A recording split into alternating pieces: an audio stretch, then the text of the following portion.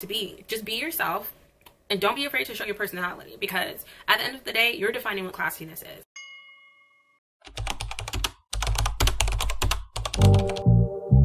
Only been a few hours, but it felt like days. Only been days, but it felt like months. Been gone for a year.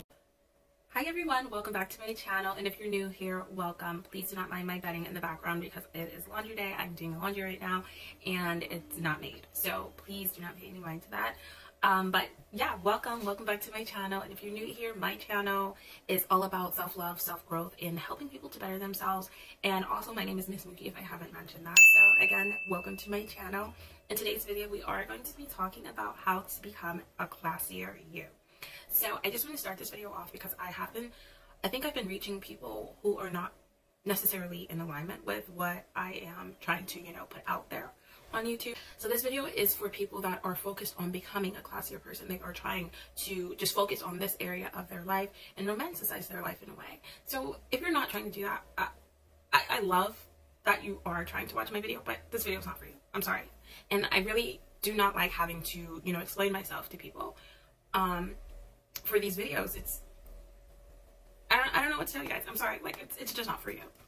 And we don't need all the extra comments. And I know I say, let me know what you think in the comments, but like obviously I'm reaching a certain amount of people, or certain people that are just, this video is not for you because you're not getting it. But anyways, sorry about my little rant. Let's get on to the video. So first things first, I just have to put that out there because I just wanted to, just let you guys know you don't have to watch this. I just put this out there for the people that it's, going to help. Like people who are looking to, improve their life or improve their standards in life. Or, just raise their standards in life. So if it's not for you, if you're not focused on that, please go find another video to watch. So the first thing that we are going to focus on is enhancing your vocabulary so that you can become a classier person. This is really important to me because I struggled with speaking to other people, especially if they were new people. Like I'm the type of person that once I get comfortable around you, then I can speak. But I was so shy and so quiet because I lacked confidence when I spoke. And for the longest time, I didn't know where that was coming from. And, after doing the inner work, I realized that came from, my childhood and my upbringing. So I lacked a lot of confidence when speaking. So enhancing my vocabulary and practicing talking really helped me to become classier. So this is the first thing that I want to share with you guys, is enhancing your vocabulary. So I had to practice. Practice makes perfect. Like, I love that saying because it is so true. Like, when you lack confidence in something because you don't know that you can do it. So when you practice doing something, you're telling yourself over and over again, I can do this, I can do this. And then you're able to see it as well. So you're putting action behind your words. So practicing talking, I love mirror work. I will sit in front of the mirror, or do this right now, sit in front of my camera and talk to myself, to you guys. I will sit in front of the mirror and talk about myself, just talk about anything. And that really helps me, one, just appreciate myself a lot more, because I was somebody who didn't really think that I was pretty, so I struggled with that. But mirror work really helped me with that because I was able to look at myself in the mirror and see myself for who I really am, and just grow more appreciation for myself, as well as fall in love with myself. So I highly recommend mirror work. Go sit in front of the mirror and go talk to yourself, because this is going to help you enhance your vocabulary. And I just want to say that this is important because being well-spoken can open so many doors. Like, I'm not saying this helped my case, but I like to think back on this memory because I've worked really hard to open up my throat chakra, because I'm a spiritual person, if you guys don't know. But I opened up my throat chakra. I put a lot of work into gaining confidence with speaking and just expanding my vocabulary, enhancing my vocabulary. So I like to think back on this memory when I was going to court for custody of my son, when my ex-fiance and I split. We were going through court, and one of the last judges that we had to go in front of, he commended me on how well I spoke. And I know it can be a touchy subject for some Black people, but it's not for me, because I have put in the work to speak with the utmost classiness. I don't know. So I really put in the work to just enhance my vocabulary, enhance the way I speak. So the judge said, wow, you speak very well. And I did not have a lawyer in the custody case. Like, I was representing myself, and I handled that with the utmost dignity. And I did this very well. I ended up getting what I wanted. But I really do believe that being well-spoken can open so many doors for you. So if you're somebody who struggles with, you know, being a well-spoken person, this is the time to work on that. Work on this. This is step number 1 to enhance your vocabulary. Also, what I like to do is challenge myself with a word of the day. I'm not super consistent with it, but I love the idea of being consistent with it. So what I do is just pick one word, and I try to say it at least 3 times during the day. And it really helps me to enhance my vocabulary. I also would play this game. I forgot the name of the game, but I'll put it on here. Our brain is literally a muscle. And the way I like to think of it is we are exercising when we are, you know, thinking. So use your brain. And this game that I like, it challenges you with, you know, your vocabulary, and it helps you to enhance your vocabulary. But also when you're working your muscle, your brain, it gets stronger. So the more you practice, the more stronger you'll be, and the more well-spoken you'll be, and then you'll just enhance your vocabulary. So there's plenty of ways to enhance your vocabulary. I'm just naming a few things that have worked for me, but if you need more examples or, you know, more things that can help you, let me know in the comments down below. I can definitely give you guys some more tips. Also, when you are speaking to people, and, you know, speaking to new people was very challenging for me. When you are speaking to new people, you want to choose interesting topics to talk about, because if you're not, you know, if you're not talking about anything interesting, who's going to want to, you know, say, you know, within that conversation? So you want to choose interesting topics to talk about, and not just talk about yourself. I see a lot of people like talking about themselves, and I do that in my mirror work, so I'm not saying there's anything wrong with talking about yourself. Talk about yourself, love yourself. I wholeheartedly want you to do that. But when you are talking to people and trying to strike up a conversation with someone, don't make yourself the main topic, because it's not going to be a very meaningful conversation for the other person, and it's not going to be a very long conversation where you're actually establishing a connection. Yes, people want to get to know you, but just waiting, because, like, what are we doing? Yes, people want to get to know you, but they also want to know that you are going to, you know, put in the effort to get to know them. So you find common things to talk about. Say, for example, you talk about something on the news. I don't recommend watching the news too much, especially right before bed. That's a whole other story for a whole other day. But don't consume too much news. But you can talk about, you know, hot topics within the news, or what's going on within the world, just to find that, you know, similar ground. Just to find that common ground, so that you can establish a connection with the person you're talking to. That way you can have meaningful conversations. Because if you're just talking about yourself, it's not going to be fun for the other person 9 times out of 10. Also, you want to be very careful with how you talk to people and how you talk about people. You don't want to talk badly about other people when you are bringing them up. If you are talking to someone about somebody else, you want to highlight their qualities, because it's going to make you look bad, 1. And 2, it's going to show your intelligence, your level of intelligence or lack thereof. People who are unintelligent or lack intelligence can only gossip when they're talking, and can only talk badly about other people, or, you know, talk crap about other people. And you want to make sure that you are not talking badly about other people. Like I said, it makes you look bad. It makes you look like you're incapable of respecting somebody else.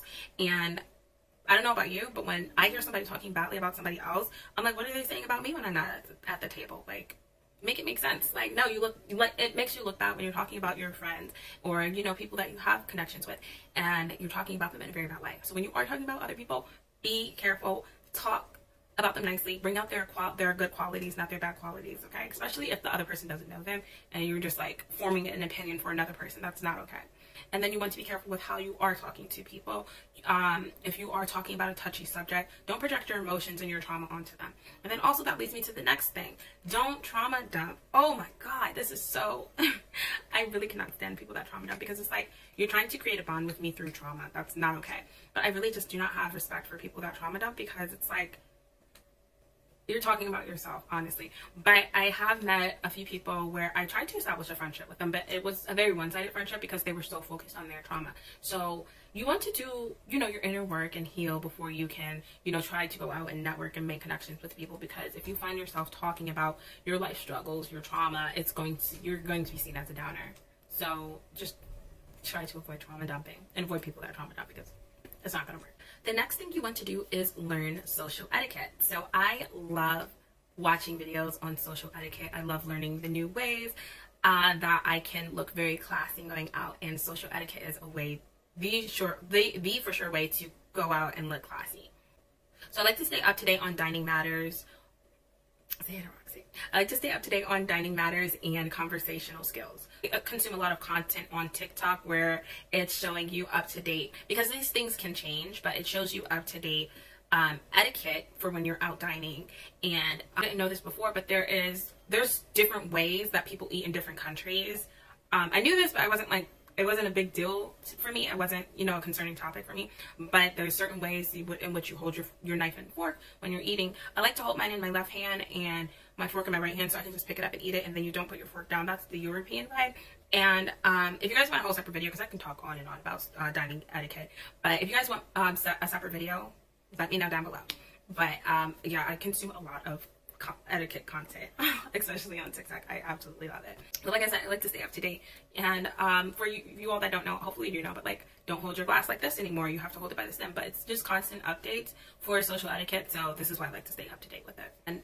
And just to name a few, here they are.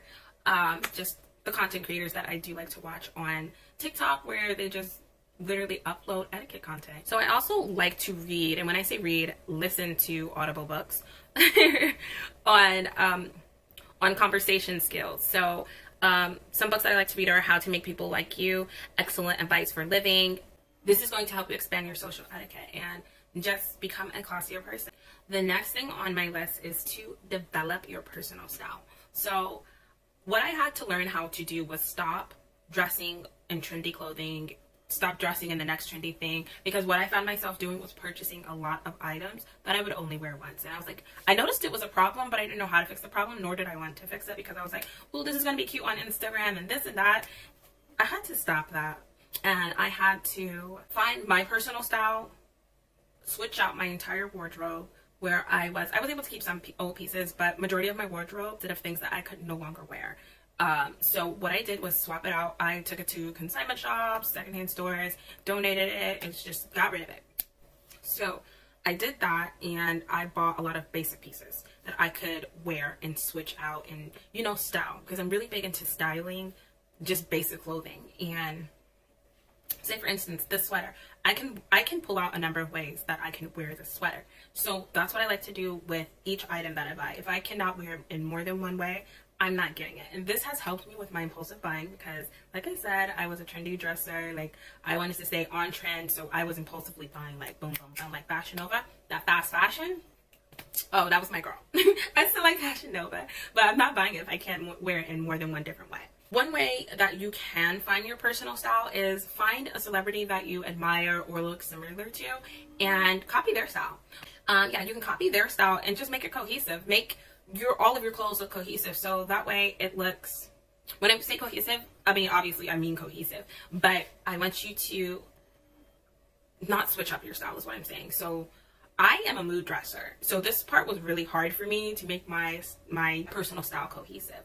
Like, so I had to pick a specific style, and I chose old money. So I tend to dress in older clothing. So the old money is my inspiration. I don't necessarily have a celebrity that I want to copy, except for Lori Harvey, because my Venus is in Capricorn and she is a Capricorn, so I'm supposed to, you know, dress as my Venus sign for, you know, enhanced beauty and whatnot. But you also want to wear things that make you feel confident. So say you have a celebrity that you admire, but like their clothes are just not making you feel confident, or the way they dress, their style just does not make you confident. Scratch that, okay? Find what makes you confident, and then find, basically create a line for yourself, a line of clothing for yourself that is cohesive. So your personal style doesn't necessarily switch up, but it's also going to make you feel confident, because when you look good, you feel good, you're going to start radiating classiness. So also what I did was, I've been on Pinterest for years, and I use Pinterest for this specific reason, to find out what I'm going to wear. I did this with fast fashion. I changed up my style, so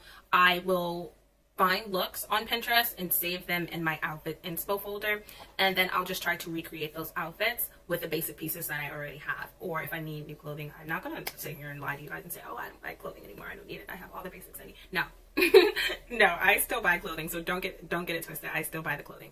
But you also want to find stores that sell the specific style that you're looking for. And I am a creature of habit. I will literally shop at the same store for the rest of my life if I need to. Like, if it has everything I need, why not? So I'm a creature of habit. I will sit here, find one store, and shop at that. but I do like to switch it up a little bit, so maybe not a creature of habit for sure. So the next thing on my list is, in order to become classier, you have to pursue classy interests. So this is my favorite part because I've always been this way, and when I was able to actually just, you know, fully pursue classy interests, it just made me super happy. It made me feel like I was romanticizing my life to the fullest. In one of my previous videos, I did talk about pursuing interests or hobbies that make you happy, and I had to, you know, reach back into my childhood to think about what I did in the past that made me happy or the happiest. Recently got back into art. I listen to classy music or classical music. I actually like to play it in the background just so I can feel like I'm in a movie or something. Like, I like to romanticize my life in that way. So a classy interest or activity could be visiting a new art exhibit, going to a new art gallery, dressing up, going out on a solo date and just doing this by yourself. You can do it with friends too. Just go and pursue classy activities and interests, and go visiting an art gallery or an art exhibit is one of those. For me, other classy interests and activities are the candlelight concert, the opera, traveling to different countries, ballets. And even if you can't experience these, because, you know, these things cost money, if you cannot experience these things, then you can definitely just go on YouTube, go on TV, go online, and just look at these things. I like to watch TikToks on ballet, or just have the ballet or a ballet playing on my TV at night while I'm just chilling and, you know, reading or doing an assignment or anything like that. Play the opera on your TV, watch it, like, pretend that you're experiencing it. I mean, you are experiencing it, but not, you know, you're not experiencing it live, but it's still nice to, you know, see it at least. And you can romanticize it this way, so that way you're also manifesting to, you know, have that in your life one day. So if you guys need more examples of what to do for classy activities and interests, I can make a whole separate video on that. Just let me know if you want to see that, and I can tailor it so that you can do these things with your friends or solo. I'm so big on solo dating, so just let me know. I have tons of examples for what you can do to, you know, expand so you can expand your activities and hobbies and anything like that. So that way you can become more classy.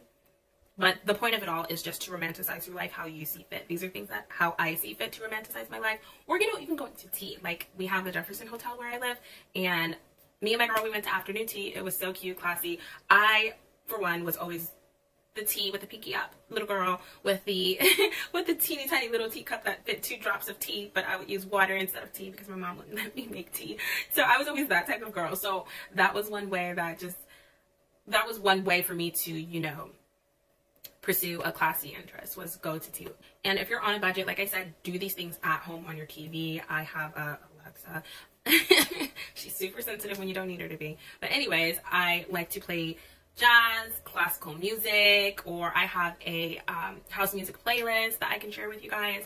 I will literally just have it playing on her and just have it playing in the background, have that background noise playing. Like, it makes me feel like I am just so romantic, so classy, and it just puts me in that mood. Like, I'm that girl, but I'm also chilling right now. Like, I love it. And like I said, you can also just watch these things online. You can look at pre-recorded virtual museum tours, pre-recorded plays, operas, ballets. You can watch it all. You don't have to even pay for it. I mean, it's very nice seeing these things live, but you can still watch it for free. Another way to become classier is to network with intention. So this kind of goes back to expanding your vocabulary, the way you speak to people. Once you work on that, you will be able to network, but you can also start to network with intentions when you do it this way.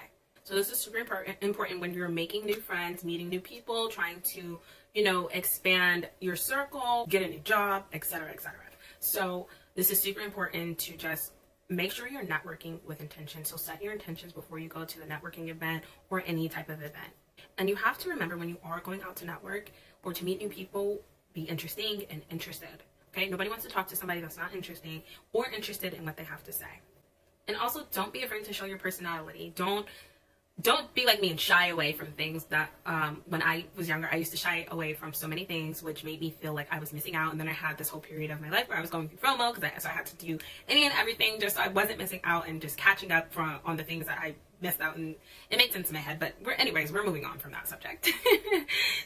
So yes, don't be afraid to show your personality. Your personality, I don't care what it looks like, it's classy to you. So you don't have to be you know, legs crossed, quiet. You don't have to be. Just be yourself. And don't be afraid to show your personality, because at the end of the day, you're defining what classiness is. These are my ways of how I became a classier person without changing my personality. So take what resonates, and if it's not something that you want to implement into your life, then leave it. Don't do it. Don't add it into your life. First things first, don't be afraid to show your personality. And I also just want to put it out there that when you are networking and networking with intention, it's not about who you know, it's how well you connect with other people. So you want to make sure you are connecting, you are setting those connections with people. And also what I like to do, when I do meet people and I get their contact information the very next day, I want to let them know that I value their time. So I will sit there and I will send a text message or DM or whatever, however I got their contact information or whatever contact information I have, I will reach out to them and say, it was really nice meeting you. I had a really great time. Just letting them know that I value their time and I value the connection that has been established. And just remember to always put your best foot forward when making new connections. This is how connections are formed. So just don't be afraid to show your personality and put your best foot forward. Be the best you can be, because this is what's going to attract people. And then also just remember to be interested and interesting. So like I stated in the beginning, this video is not going to be everybody's cup of tea.